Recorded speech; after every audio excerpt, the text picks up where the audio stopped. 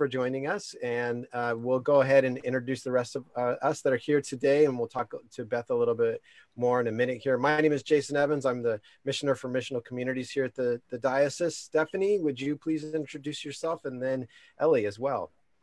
I am Stephanie Towns. I'm the missioner for congregational vitality, youth and young adults. I'm going to put after the colon since Beth and I have the same beginning part of our title. So much mission on the mission amplification team. And Ellie, you are? I am the social media and multimedia specialist for the diocese. So all things internet, basically. Yeah. And everybody's diocesan grandkid, right? Yeah, diocesan grandkid. Yes. And Alexander, our support kitten, will be joining us at some point, I am sure.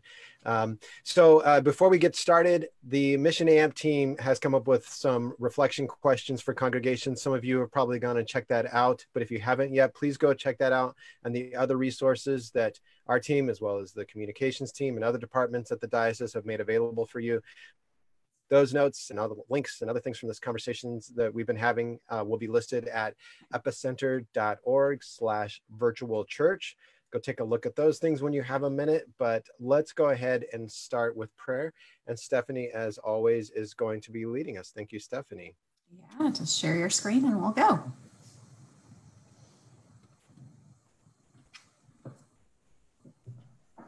All right, the Lord be with you. Also with you.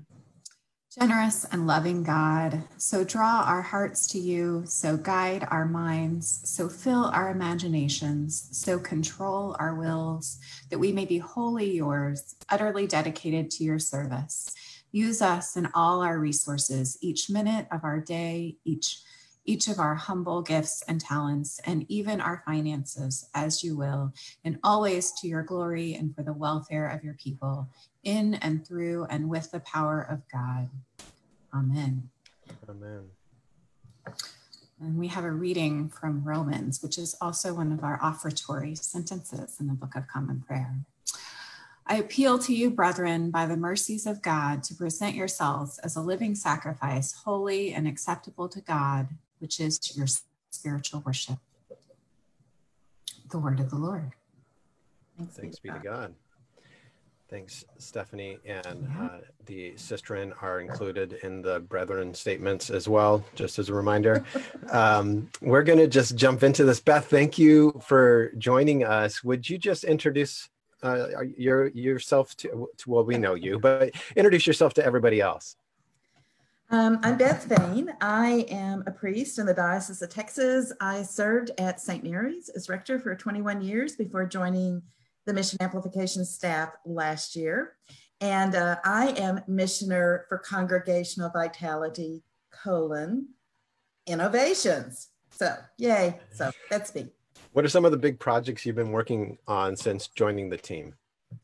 One of the projects is creating a new initiative called Area Missioner, which is placing in underserved areas some folks that will go and partner with congregations to make us even more missional and to help make the church more vital. I've been working on stewardship cohorts, which is, again, a new way of creating groups of people that work together, supporting each other and looking at the best practices for stewardship. Work a lot with congregations, helping them move from practices that may not be as healthy into being more vital and healthy. And being with y'all. Yes. Being inspired by y'all. We're so glad you're on the team. It's been fun having you as part of our team.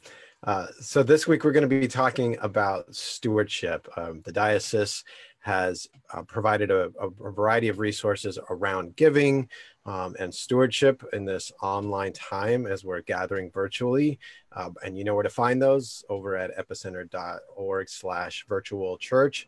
But we're going to talk about that a little bit more. We're going to probably blow this conversation out at the 30-foot level and then move towards granular things as well. But we want to talk about what we mean when we talk about stewardship in this moment. So Stephanie, you want to kick us off? So I know you said I know you're actually working with some churches right now in a stewardship cohort, and you've been working with some others. So what are some positive ways you've seen churches navigate giving in these interesting and trying times? And one of the things that Jason and I have noticed is the ones that have done it well are the ones that tell a story around what we're doing it and invite people into that. So have you seen that done well in some places? You want to share some stories about that for us? Several places. And just last weekend, I was meeting with churches in the Northeast Convocation and San Jacinto Convocation over Zoom. And there was some real anxiety and fear about money, which we'll talk about later. But as we began to have conversation, we talked about ways that they were already doing stewardship in some really powerful ways, which was really about accomplishing something together, which can be in a variety of ways. And so it turned out that most all of them were actually having connections with each other and then connecting out with other people. One congregation, each person called someone they hadn't seen and just listened to what was going on, didn't talk, but just listened. And then they invited another person to do that. And then as they expanded it, they particularly said, what about someone that's not in the church? Could you call them and just listen to them? And talking about that may be some of the most powerful stewardship you could do, is having those connections and listening. So that's one way. So it sounds like stewardship of our time is just as important in this time. Well, yeah. But see, I think we really, when we think about stewardship and we put it into little boxes, and because we do that, we say time, talent, treasure, time, talent, money. And I think what we're really talking about is every part of our life. And so time is a part, talent is a part, money is a part, but all kinds of things are a part. And I think some better words for stewardship, maybe one of the best words is sharing. Another word is discipleship. And when we think about stewardship being really every way that we give or offer our lives to God. And so that could be a variety of ways. And so I think that really is helpful to me to think about what are the many different ways every day that I can offer my life to God. And oh yeah, that's stewardship. I think it's interesting that you tied together stewardship and discipleship. I'm really glad you did that, but I don't know that that's necessarily a common assumption for all of our colleagues. Can you talk a little bit more about what you mean by that? What does discipleship have to do with stewardship? For me, stewardship is about taking whatever God has given us and holding it with love and with care, and then being intentional about what we do with it. And in part of our intentionality as Christians, we're looking to what Jesus has taught us about that intentionality of doing it. And really that's what a discipleship is following what Jesus has taught us to do, seeking and serving Christ in all persons, loving our neighbor as ourselves, as the baptismal covenant tells us to do. And so it's just one of the ways that we enact following Jesus as Savior and Lord. I love that. I love that you're starting with thinking about giving or stewardship about first and foremost as a spiritual practice. How is this reflection of our journey with God, our faithfulness to what Jesus has called us to be in our lives? I think that's spot on. But I am curious about the online giving aspect of it in this moment. Do you have suggestions for churches in what they can be thinking about as they're planning for stewardship this fall in this strange moment? Like, what are your recommendations on the planning part for the actual financial giving aspect of this? So you've actually asked two different questions. One is about the online giving, which is one, and then the other is about planning for stewardship in the fall. So which one do you want me to go to first? Let's start with online giving. Okay. Like what your thoughts are in the kind of principles that are important for you right now, and then let's talk about how to plan for what lies ahead. So one of the things that I do is that anytime I do online worship with a church, or if I have a conversation with a church, I go to their website and look at their online giving, and I give them some money. So I have a pretty good way of figuring out who's doing it well and who's doing it not, and because I want to give something to them. And so one of the things that the Lilly Foundation did a year ago, where it talked about giving people opportunities to give and about how we really had to pivot, that almost no one came with a checkbook anymore. Almost no one came to church with money, and said one of the best practices, and it's a yes and, was to set up online giving. And in the cohort last year, that was really hard for people because it costs money. It's going to be hard. It's going to be complicated. People can just write a check. And there was a lot of resistance. And one of the things that happened in the stewardship cohort last year was one church tried and they went, well, this wasn't hard. And they began to do it and they began to have conversations. And so they had a leg up when we found out that nobody was coming into the building and we needed a way to give. And so one of the things that I've seen is make sure, have someone that hasn't ever been there before goes and tries it and makes sure that it's navigatable. And one of the things I've seen at churches is they have certainly the online giving, but they list really easily all the other ways that people can give. They can mail, they can do this, they can do that. And so thinking creatively of online giving is just one way that people give. Make sure that it's easy to navigate, but then make sure we have some other ways for people to give as well. Love that.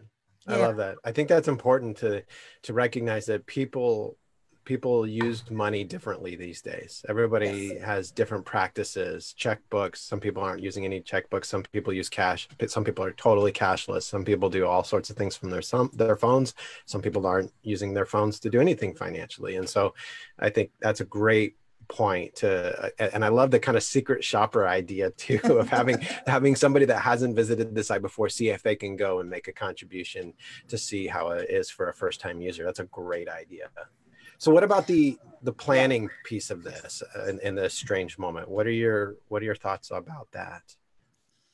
Well, I think going back to what I said, where some congregations were doing things well, I think right now we have a unique opportunity to build relationships within community. And I think that's the first step, is really getting to know one another, and not just the people we know, but beginning to expand that circle. There's just our favorite people, but there's other people, and begin online to have conversations, write notes, all kinds of ways that we connect and strengthen just our connections with each other. And I think we have an opportunity to make sure like all of our communication things are up to date and current. Do we have people's emails? Do we have phone numbers? So really getting that core connection.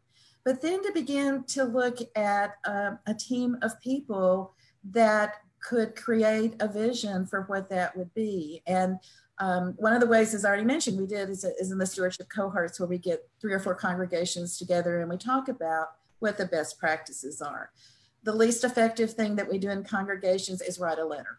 And it's really hard for us to give up that letter, for example. So we talk about, well, what could you do in place of a letter?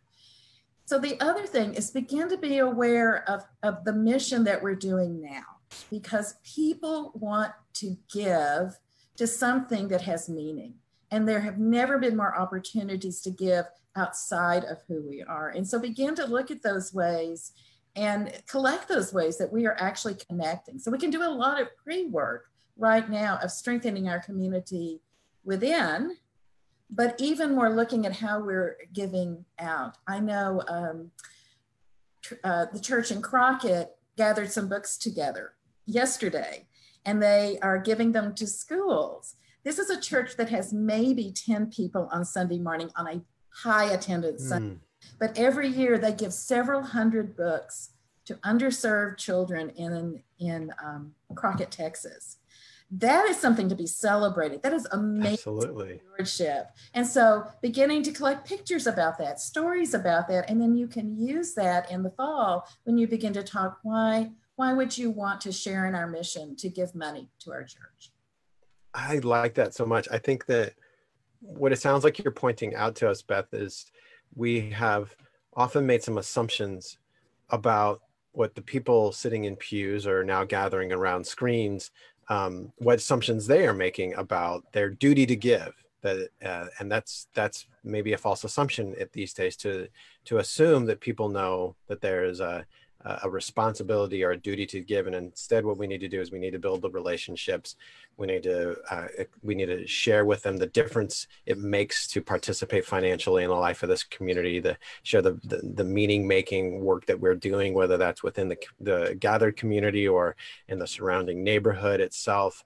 Those are things that are really important for us to be thinking about, and not just say to folks, hey, it's pledge season again, it's stewardship season again, it's time to tell us what your gifts are going to be, and assume that people know the drill, but rather express gratitude, make sure there's not any bottlenecks, that there's a team of people that are engaged in that work, and share the vision for what the church is and is doing in the world. That's good stuff. That's really good stuff.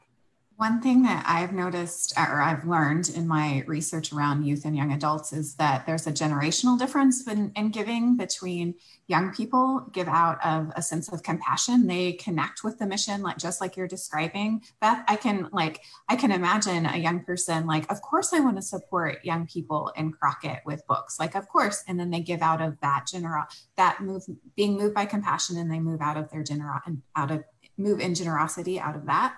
Whereas older generations have given out of a sense of duty. And that idea of stewardship and generosity does not connect with younger generations. So I think we need to be acknowledged that both of those ways of giving is important. And there is a generational divide.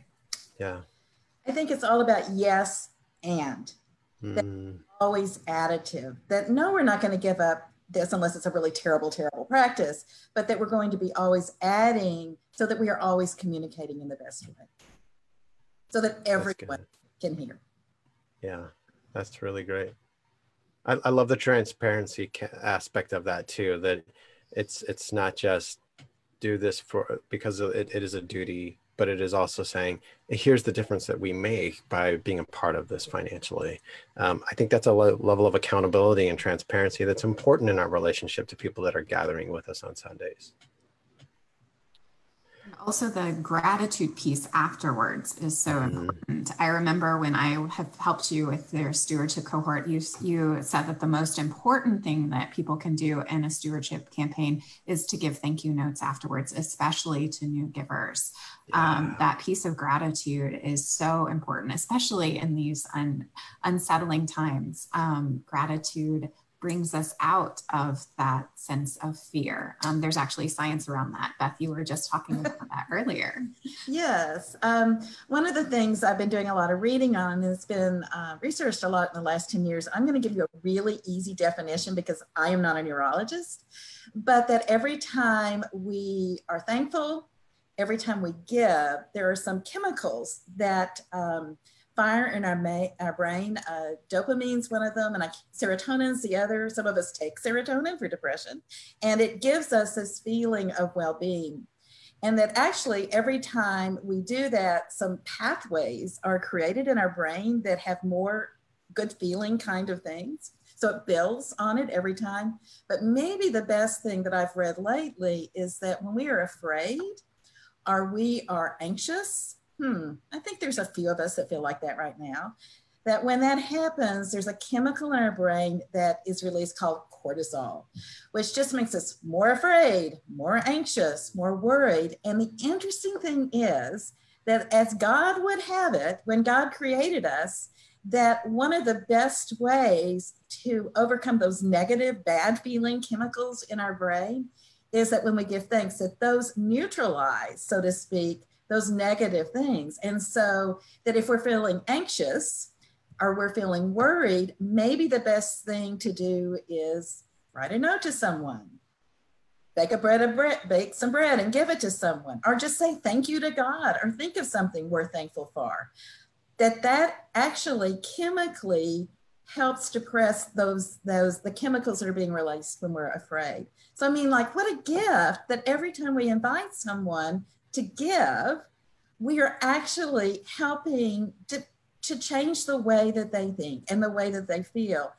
And especially in churches, we get really worried about not having enough, which is a whole nother sermon.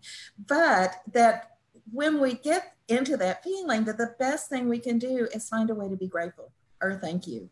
Say thank you, because then it begins to neutralize that. So good. Yeah, oh, absolutely. So good.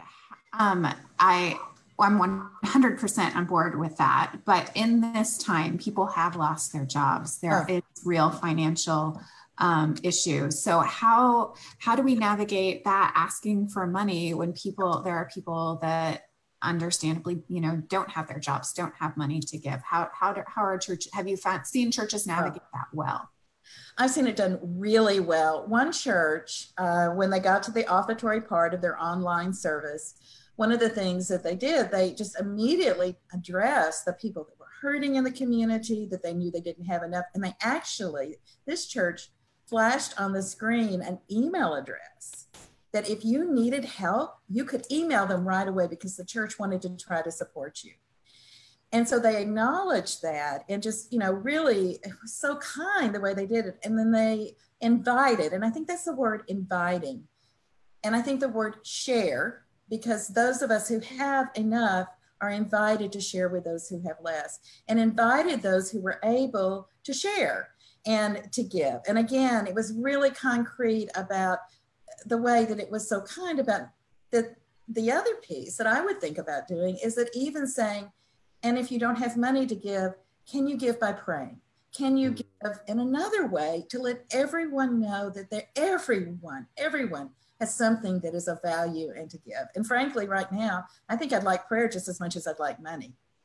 Yeah.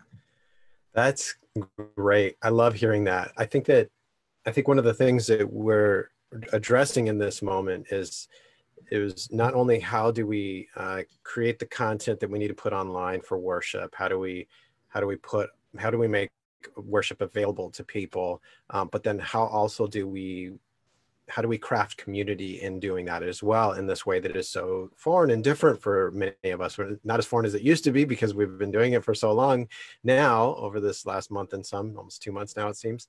But that what you're talking about there is one of the things that we can actually do to facilitate not just a piece of content that's put out there in the world, but a way to facilitate community with people and help bridge some of those connections between individuals. I love that. I think that's really important to be reminded of. Do we have any other questions that we want to run by Beth? Or Beth, is there anything else that you want to share before we close today? Well, I invite you to be part of the stewardship cohorts. And actually, I guess we could even have people outside the diocese now since we're doing Zoom. Tell us a little bit more about that. How can people find out more information? Well, at the very beginning, I think you said to go to epicenter.org. And actually, I wrote it down so that I wouldn't forget. Go to Congregational Life. And then underneath Congregational Life, right at the top, there's Stewardship. And you click on that, and it will take you to a fabulous video made by Ellie, of some testimonials from our stewardship cohort last year of how it changed their lives and changed their congregations. And then my email below that, and just if anyone's interested in that, there's some guidelines for whatever, how we're going to do it, creating a team and things like that. But we're finding a new way to do it virtually. And I want to thank the Northeast Convocation in San Jacinto, which helped us pilot a new way and go through a whole nother way of doing stewardship cohorts last weekend. Awesome. Yeah. Thank you so much, Beth, for doing this. We're really grateful to not only being your colleague and working on the same team with you, but taking the time today to share this on the Lunch and Learn too. It was fun. Thank you. And thank you all so much for creating this. It's such a great break each week. Yeah, I think it's fun. It's been fun. Any other announcements, Ellie, Stephanie, that we should get to before we end our time? I think we're all set. I learned a lot. I hope that other people learned a lot too from watching it. And then this video will be available not only on our Facebook page, but on our YouTube channel. We have all of these videos stored there. And you can go find more resources at epicenter.org/virtual-church. Awesome. Thanks. Yes, as always. Friends, next week, Suzanne Smith at Grace Church in Alvin is going to be joining us to talk about pivoting programs during this social distancing. So please tune in for that. We're really looking forward to talking with Suzanne. I'm saying it correct, right? It's not Susan, it's Suzanne. Yeah, it's Suzanne Smith, and her outreach coordinator, Ed Corrette, will be joining us too. So we'll have a fun team lead discussion. That's right. Teamly times. All right. All right. Stephanie, so close this out. All right. So 3 reminders, as always, follow the CDC guidelines, follow the bishop's directions, and when in doubt, do no harm when attempting to do good. As Ali mentioned, the notes and links for the reflection questions and all of the previous videos are available at epicenter.org.